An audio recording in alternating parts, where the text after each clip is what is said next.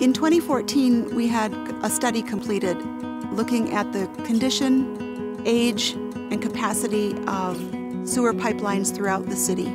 It was evident that there was capacity concerns, and capacity means that there's too much flow and the pipe's not big enough.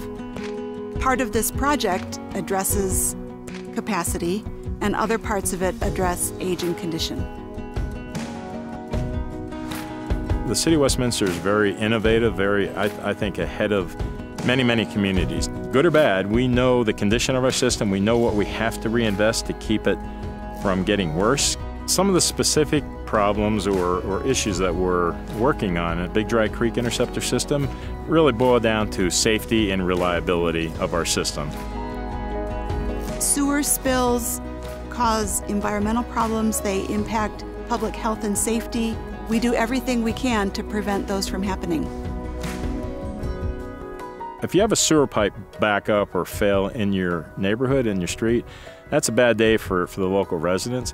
If you have a main pipe fail in this artery of collection, that's a bad day for everybody. And it becomes very expensive, again, to do it in an emergency. But it would avert a lot of service interruptions by doing what we're doing on a planned program basis. And we expect minimal service interruptions to folks while we do this project.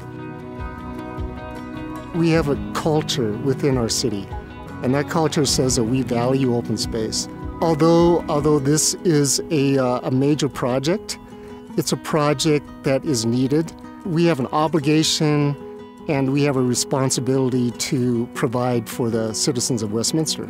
We have professionals that are working on minimizing the impacts of open space. The one thing that we're going to make sure that we do is improve the open space after the project. And we have a very sound restoration program and plan in place to restore this place to a better condition than what it was before.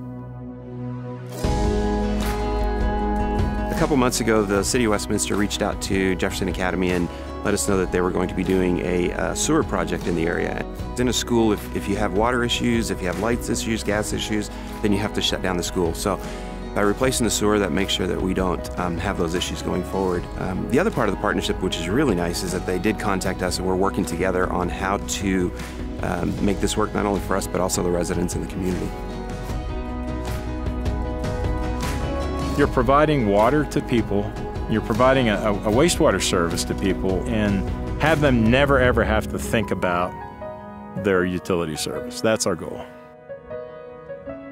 In Westminster, we take care of what we own.